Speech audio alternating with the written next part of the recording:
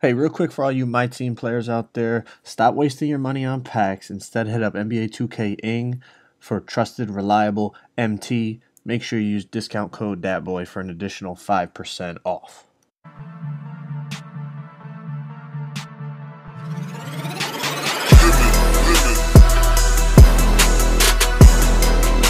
You never want to lose on the 2's again? Well, this video is going to give you all the information you need to never lose.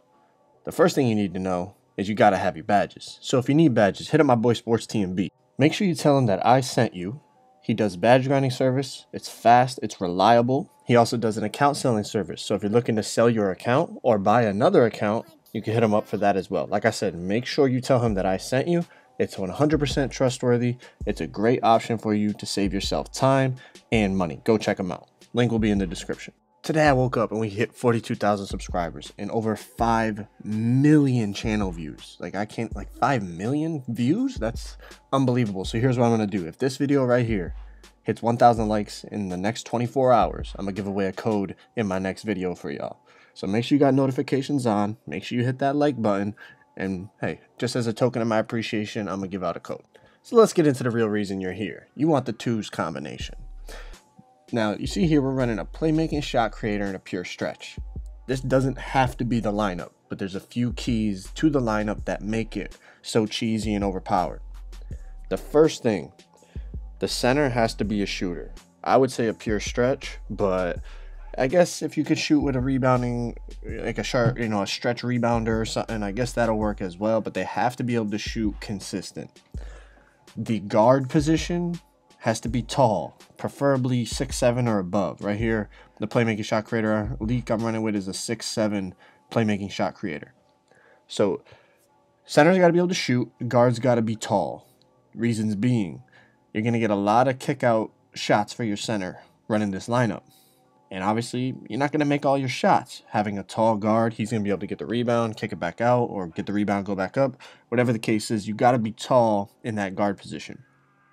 Also, being tall in the guard position allows you to play sides on screens if you have to, and he can provide, at least resistance to the center and eventually get a stop. If you have a small guard, the paint is so sweet this year that small guard is going to get destroyed by a good inside center, The next thing you got to have is a player who can dribble. Now, I would prefer a speed boosting player. I know speed boosting isn't as good as it used to be, but momentum behind the back is really OP, and it's just better to have a speed boosting player. Like the playmaking shot creator 6'7" can speed boost, so it fits both things. It's tall and it can speed boost. So you don't have to be able to speed boost, but they have to be able to dribble. They have to be able to ISO, because a great way to run this lineup, you could run the pick and pop, pick and roll, whatever, but sometimes the best way to do it is just let the tall, quick speed boosting guard just ISO the smaller guard on the other team. If he, gets by his man, then he either has a dunk or the center has to help. And since your center can shoot, he can't really help because you're going to be smacking. So you see right there, I missed a shot. He gets the rebound because he's so much taller than the other guard. That other guard's probably 6'4", maybe. I don't know. His afro makes him look a little taller, but you understand my point. You have to have that height.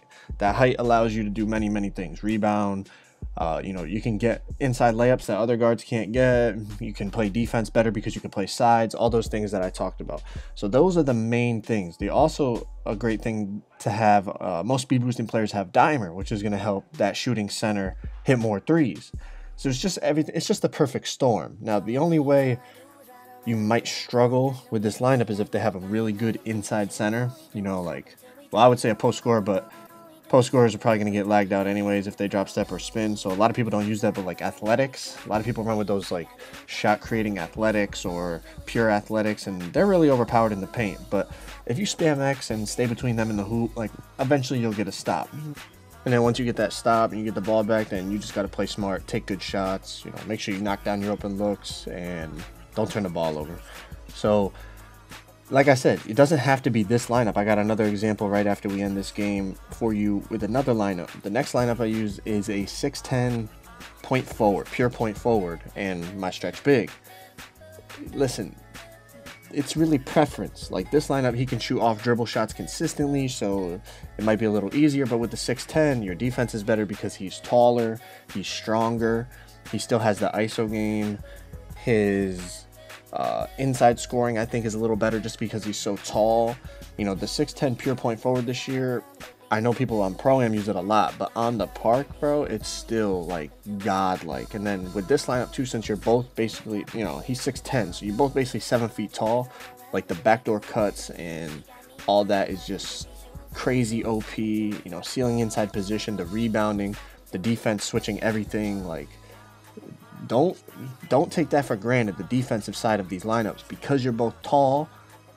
If they're running that pick and roll, pick and pop, whatever, you can just pick up on sides. Like, you say, oh, you can do it with a small player as well, no doubt about it, but that center gets inside position on a fucking 6'3 pure sharp. Like, you guys know how the pain is in this game. That's easy buckets all day for somebody so tall. With this lineup, even if a pure athletic switches on to, you know, the 6'10 picks up like a pure athletic, obviously the pure athletic has the advantage, but he can provide resistance, and eventually, you know, after 3, 4, 5 possessions, you're gonna eventually get a missed shot, and then hopefully you get the rebound. You guys know they be tweaking on the rebounds in this game. But look at a 6'10. I want you to just analyze the 6'10. Like, obviously you could cook up, but look at, if like he's just sitting back like, nah, he can't shoot. They can shoot, bro. Their stats are, I already made a video about how OP 6'10s are, 6'10 pure point forwards. Like, now he's starting to come out and he's like, no, like, he's nervous as hell. Like, you really can't stop a 6'10 pure point forward if he knows what he's doing. And since I can shoot, the center, or whatever the other guy is, I think the other guy's a small forward in this game, he can't help off me. Obviously I brick right there on some cheese, but look at the defense. Both tall as shit. He's trying to work his way, but we're too, like, he can't get inside on the 6'10, bro. He eventually has to take a bad shot. We board up and we go right back to it. I'm gonna just space the floor with my shooting, and then he can just cook up, do his thing. Defense is mad nervous because he's too fast, too athletic, too tall. Kick out. He's got that dimer too. Like, everything just works perfectly together. Everything helps each other. The stuff that I provide from my player helps support him, and the stuff his player provides helps mine. It's just the perfect, oh my god, just the perfect storm, like, these lineups. So I suggest you go try it out, man. Like I said, the major keys, DJ Khaled, it's like, no. The major keys are that the guard is tall, the center can shoot threes, the guard can ISO, the guard can speed boost, and I think I already said, and the guard is tall. Those are the main things. Like I said, you can pick up on everything, play sides on everything. Your defense is overpowered. You can run pick and roll, pick and pop. You can cut back door because you're both tall. You both can score inside. You both can score outside. He has dimer, which helps me shoot. His height gets rebounds, which helps me when I miss shots. Everything, it's just a great lineup because you both help each other with your badges, with your attributes, and your play style. Your play styles really like support each other nicely. So I suggest you go try it.